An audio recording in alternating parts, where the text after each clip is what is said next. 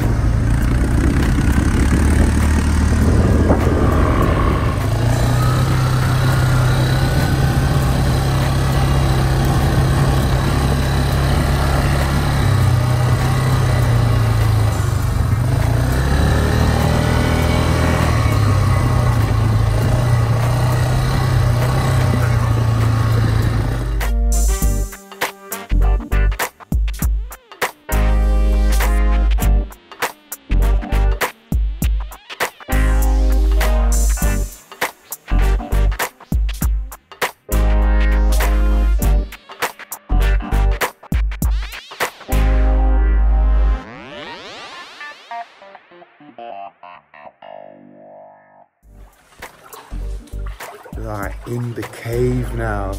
Ooh, it's scary.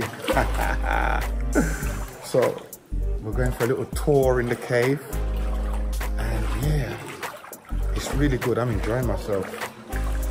Oh my days, I've got to be careful how I walk, because the bottom of my feet is very tender and I don't want to hurt my feet. Oh, what was that? There's my friend singing Red Red Wine.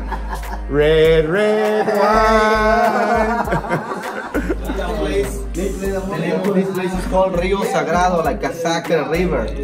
In Yucatan Peninsula, we have about 8,000 cenotes. We have different types. We have an open, we have a semi-closed.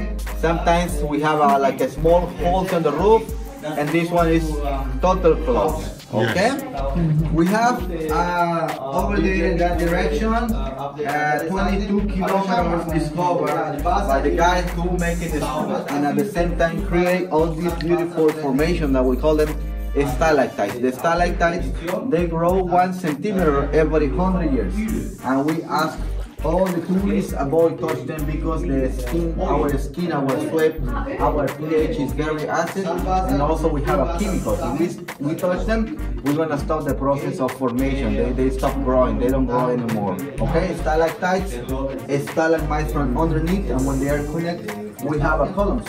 That is very important for this underground river system, because the columns, they support the roof. And this place in Yucatan Peninsula, we don't have earthquakes, so no problem in this area. And these cenotes, we have some people like, they come here before us to explore it, so they know that this place is safe. It's not dangerous, okay? All right, chicos, be careful here, mind your head, watch your step, please. If you don't have the balance, you can do this like me, and with you, no problem. There you go. So is this the same one you done the other day? Mm-hmm. Okay. drinnen in Mietern. Das ist weißer Fisch. Das ist Schwimmenbereich. Oh my God. Ich empfehle Sie, meine Freunde, im Wasser springen. Okay, amigos, come on, friends. Wir gehen langsam. Enjoy here. Like you can see the water schwimmen.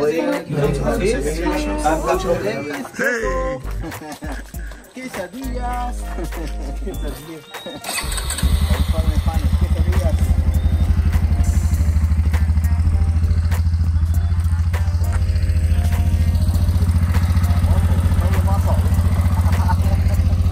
This quad biking is fantastic. Yep, we're having a good time. And Speedy Gonzalez there, thinking I'm driving back. So we'll see. Yep, we're ready. As you see, I got my hat on. I'm gonna put my helmet on, and we're gonna hit the road again. And you know, I intend to do about 50 miles per hour this time. There's the governor, the chief. Yeah, run things, run things.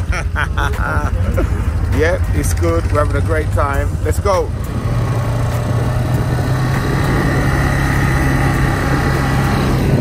Woo! This is wicked.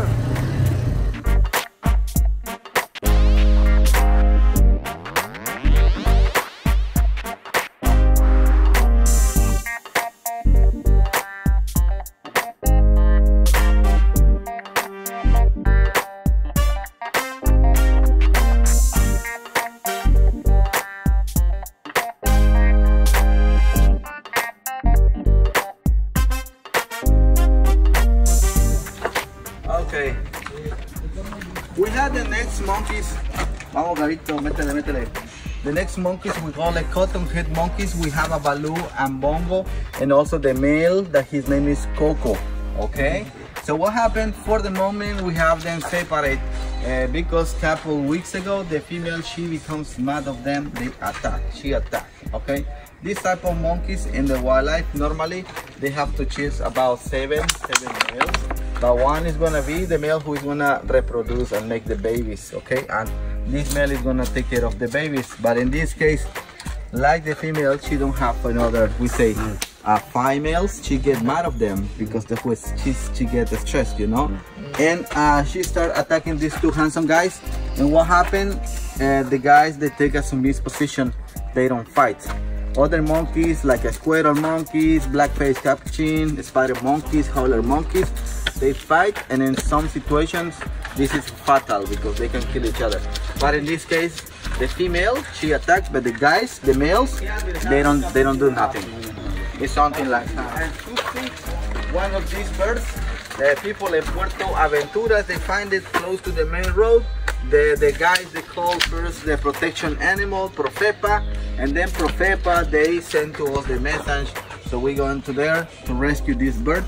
When this bird comes here, and that poor bird comes with the 2 shoulders broken, the guys in this place, they decide to do some surgery, special surgery, and they having a program after a couple months releasing in the wildlife.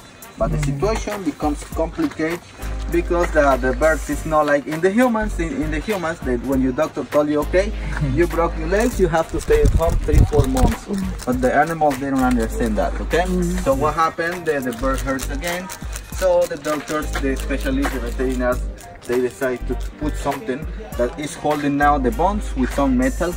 So and now it's flying couple meters, but it's not for surviving in nature. So it's very difficult, like releasing in the wildlife. This is the situation, you know. Okay. So we have a Susi and Tuki Tuki. They don't fly also like very far. They fly more or less.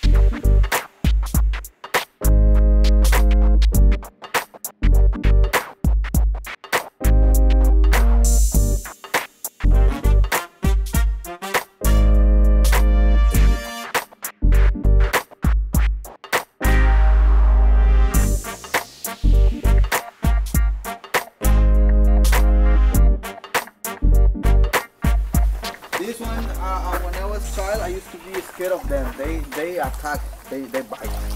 Yes. On the back they have something like little teeth like this. So at the moment like they bite, they back like this.